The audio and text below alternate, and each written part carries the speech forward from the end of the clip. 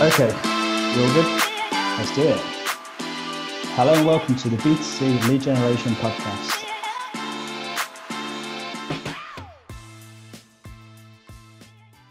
You're listening to the B2C Lead Gen Podcast. My name is Daniel Hopewell here with Simon Delaney, and this is episode 102, the three biggest problems lead buyers face.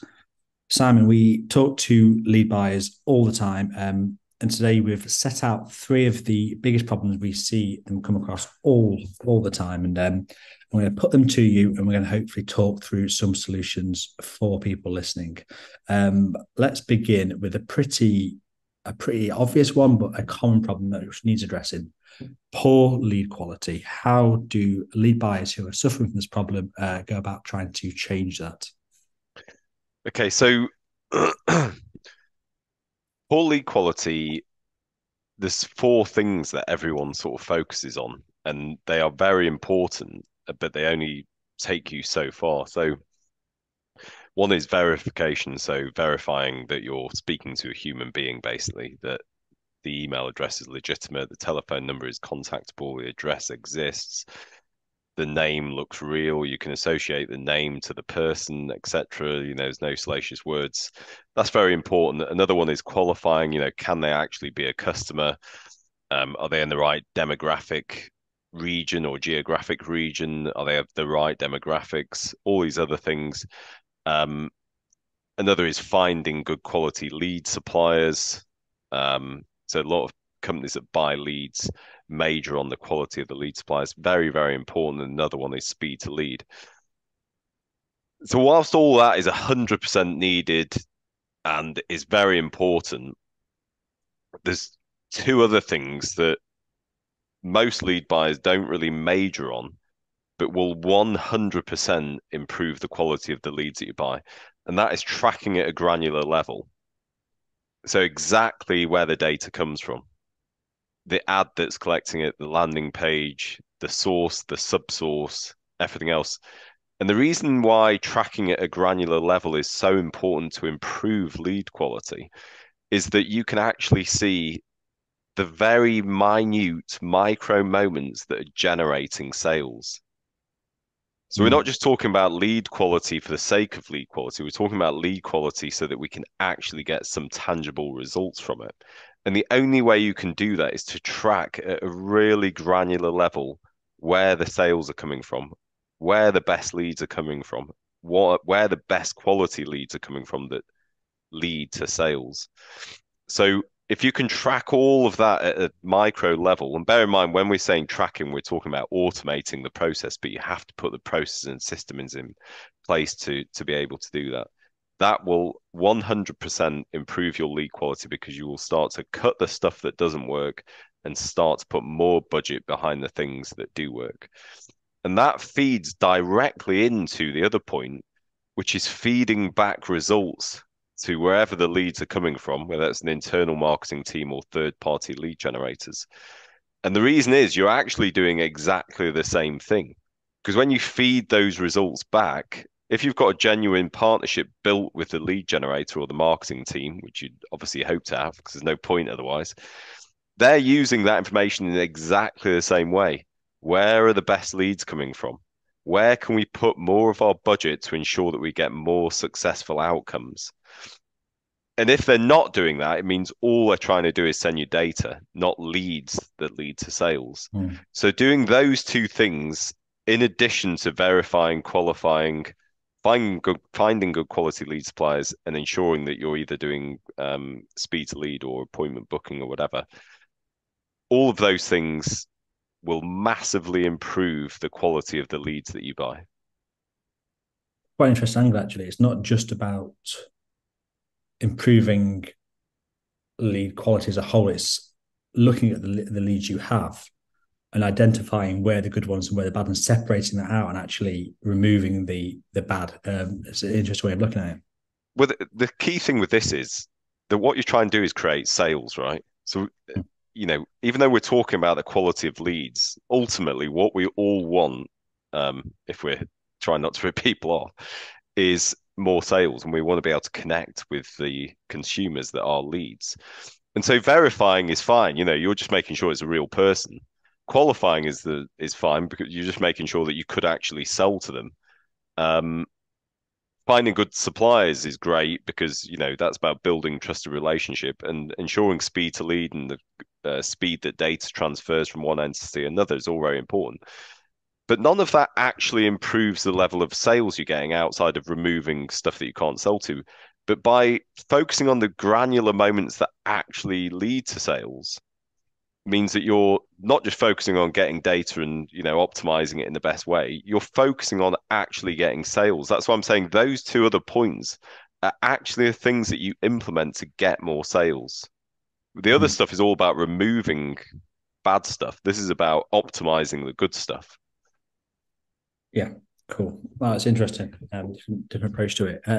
The second problem, I've sort of toyed with how best to present this to you because it's slightly vague, so bear with me. I'm terming it the chaotic nature of data, and I will just go into a little story before I put that to you. So I was talking to someone the other day who is a CMO at a brand, never done lead buying before. So he was talking to me about using that strategy as a new channel to sort of explore. And I was sort of trying to work out his hesitations around it, why he was cautious. And it was almost this fear that the buying of leads is one thing, but it's the management of the leads and sort of making sense of it and the intangible quality of the data that I think we're giving him reservations. So for people listening who are maybe in a similar boat, what would you say to them to sort of take control a little bit and kind of reduce that fear? Um, it's the management of data, exactly like you said. It's like an intangible product. It's not like buying a chair or something. There's Mm. nothing to touch and feel. This is why transparency and trust is so important. Um, and if you're new to buying leads or you're unsure if you're buying leads in the best way, there's like a series of steps and processes that you need to go through. And it's just like a checklist effectively. You just need to make sure that they're all in order. And let's get this right, that controlling data is a bit like trying to control wild animals, right? Like it can easily get out of control. You can easily lose stuff. You can easily be ripped off. Bad things will happen if you don't get control of it. And this isn't control, from like a marketing perspective we were talking about. This is actually like controlling data so that you can actually utilize it effectively, so that you can drive sales and great marketing from it. So there's a series of steps that you need to go through. So if we take it from the top, if you're new to buying leads or you want to potentially improve the processes that the buying of leads go through, this is what I would suggest. So number one, you need to know exactly where the data comes from. So a bit like what we were talking about, what you need to track. So you obviously have a source that data comes from. So that will be the first entity that you're dealing with. And then from them, you want all the other information, and that will be contained as values within the lead. So probably which ad created it, which landing page, which subsource of its affiliates, subsource keywords, anything else that you can gain which ad, which landing page might have already said that, which native advertorial, everything that you get. That's the number one thing. The second thing is verifying all that data that you receive from them. So you want to ensure that you're getting all the fields that you actually need as required fields. Because I know plenty of people that buy. I was on a call the other day um, with someone who was spending like a ridiculous sum of money, I don't know, 40 grand a week on leads, and half the leads didn't contain the right fields that they needed because they weren't required. Because basically, what you want to do is set something up that rejects the leads if it doesn't contain the information that you require. So that could be something like, I don't know, someone's salary or what their household income could be or whatever it is. Then you want to verify all information that you get. You want to deduplicate the information that you get. So against current prospects, you want to qualify the data. So this is, can this person actually be our customer? Are they in the right geographic area? We mentioned this before in qualifying. Does all the information mean that we could actually sell to this person? You want to suppress against current customers. You want to be able to control the volume of leads that you're getting from any particular source. This is about adding caps onto them. Um, and you then want to be able to deliver all that data, whether it needs reformatting, however the entity that you're sending it to, whether that's a CRM or a dialer, in exactly the format that it needs to be. So if you go through all those checklists, this is how you control data. Where the data comes from, does it require all the fields we need? Is the person a real person? Have we verified it? Can we actually sell to them? Have we qualified it? Have we deduped against our current prospects? Have we suppressed against our current customers? Can we control the volume that we're receiving from that source? And can we deliver it to another entity and make sure that it has delivered? And then we can feed back those results to wherever the leads came from. That is ultimately how you control data so that you as a lead buyer have control over it all. Just set myself a little reminder to send that. I'm going to cut that and send in that timing so it will answer his question. But I think, like you say, if you're new to it and it does seem a little bit daunting, anything, if you can have like a step-by-step guide to kind of work through, I think it makes the whole thing seem a little less daunting. So yeah, I think that's useful for people who are maybe wanting to get into buying leads. And I think, like we said at the top, and I might have given a quite long-winded answer, and I kind of answered it twice, I think, but I was trying to do like a longer answer and then break it down to little chunks. But the reality is, really, what you're trying to do is get control, like, yeah, as a lead buyer, because it's an intangible product. You need to get control of it. You need to understand how it's collected, where it's going, and exactly whether it's what you want and need as a piece of data, which is odd because it's ultimately a consumer. And I know plenty of companies and lead buyers especially that struggle to get that piece sorted, but it's, go through that sort of process and it'll make everything a hell of a lot easier. Yeah, sure. Well, hopefully there we've set out a framework to make a little sense of the chaos that I introduced this problem as. Which brings us to our third problem, and something you've actually touched upon earlier, but I'm not letting you off that easy because we didn't actually go into detail. But identifying good suppliers, you mentioned it before, but let's set out a way that people who are buying leads can actually identify some good suppliers, because I think it's a big problem we need to sort of give a solution for. Yeah. I mean, there are more lead suppliers now than I think there probably ever has been. There's That no makes it a barrier. bit harder to actually work out who the good ones are, right? Yeah, I was thinking about this the other day. Like there are definitely more lead suppliers than ever. Um, there's no barrier to entry. It's not like you have to pass any sort of course to become a lead generator or to be a broker or an agency. Um, the temptations of making easy money are always there.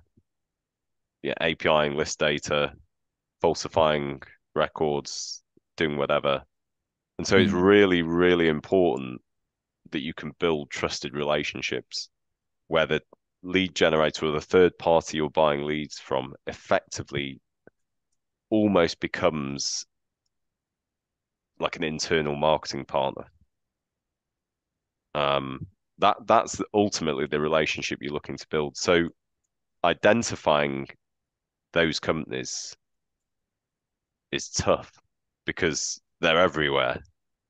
I don't even buy leads, but because I'm in this sphere and I used to buy a lot of leads, um, I get approached, I don't know, 2, 3 times a day, I would say, either via email or on LinkedIn, from different companies or individuals looking to sell leads. Uh, and so what you ultimately need to do is go through a due diligence checklist with them. So, well, first things first, take a look at what they are. If they got a website, if they haven't got a website, it becomes like, you know, okay, this is straight off a sort of lorry type thing. If Yeah. someone just approaching me, if we're going to be serious about working with lead generators, have they got some sort of presence online somewhere? Um, have they done this before? Can we go through due diligence with them? How do they generate leads currently? Who do they work with? Can we speak to their current clients? How long have they been trading for? Were they working on another entity before that?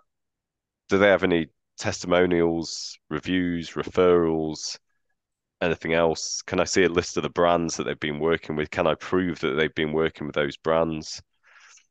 Um,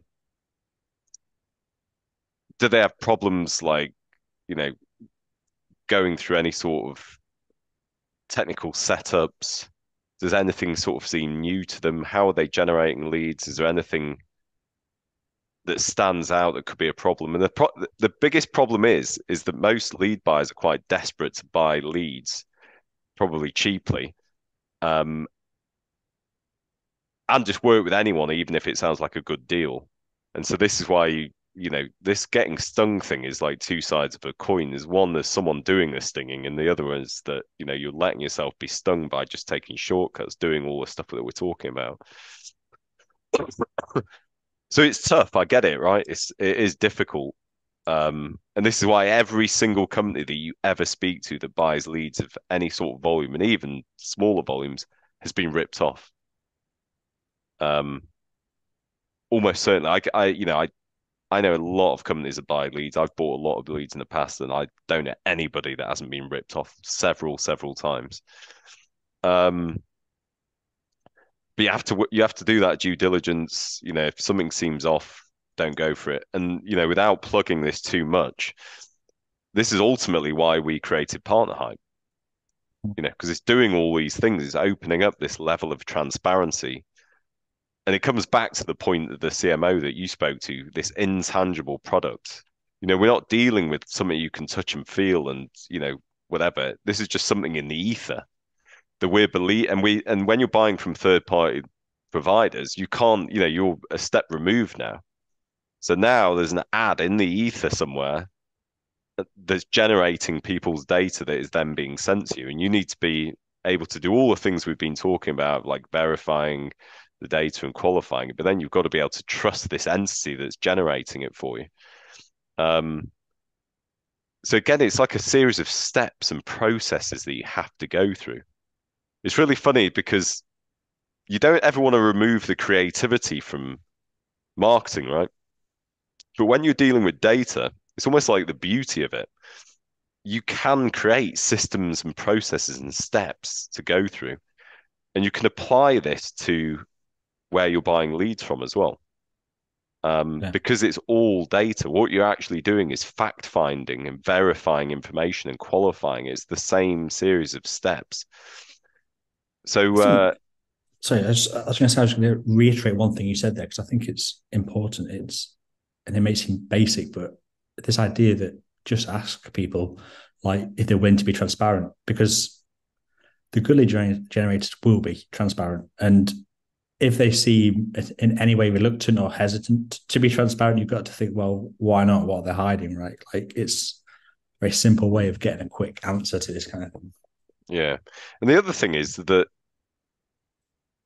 there's like new lead generators appearing constantly, and, it's very difficult for them, I'm sure.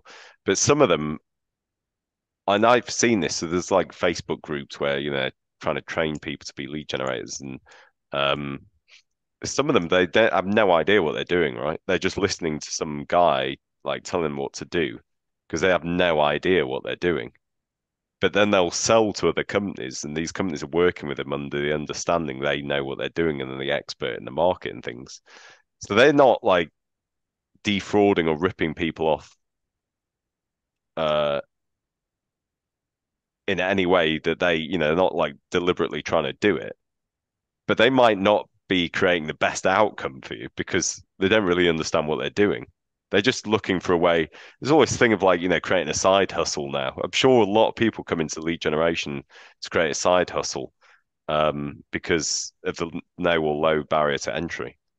And if you're going to be taking lead buying seriously, which is, why on earth would you not? It needs to be taken as seriously as the companies that are generating leads, they take it incredibly seriously. There's huge amount of thought and effort and everything else going into it, including like the thought of ripping you off.